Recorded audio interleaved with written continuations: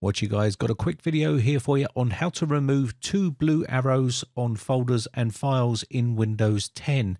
Also, this is causing a problem where when you open images up, you get a white screen just like this one. These are the two blue arrows that you can see here that are on all files and folders. And you might be thinking that this is related to a different issue, which is with the compressed files, which is these two arrows. They're not the same type of blue arrows. This one is related to Norton 360, and I'm going to show you how to remove them. So go to settings here. Inside settings, you want to go to backup settings, and you want to toggle off the backup status overlay. Also, what this does is leave little green ticks as well. And what that means is basically to do with the backup. Now, I'm not going to be using the backup on this for now, so I'm going to turn it off. And again, if you are using that feature, then leave it on. But if you want the status overlay turned off, then you can toggle that off. Now, the ticks will still be there, and also the arrows will still be there. You need to go into your C drive, users, then your user account, and look in app data. If you don't see app data, go to view options.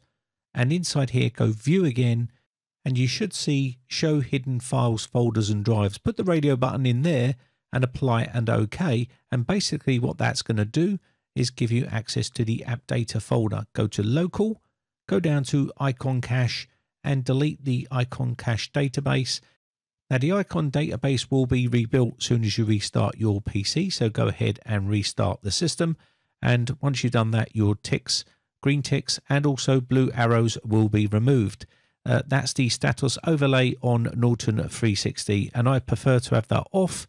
So that's basically how you can resolve that problem. Now, this is nothing to do with the compression for files and folders, the blue arrows that you have on there. This is a completely different thing.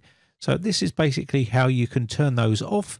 Very simple and easy to do. That is the Norton 360 issue right there. My name has been Brian from briteccomputers.co.uk. Hope this video helps you out. Just a quick video. I'll upload another quick video after this one, so you've got two for today, and I shall see you again for another video real soon. Have a great weekend, guys. Bye for now. Now, if you haven't subscribed yet, hit the red subscribe button and then hit the bell notification button and click all to be notified when we upload new videos.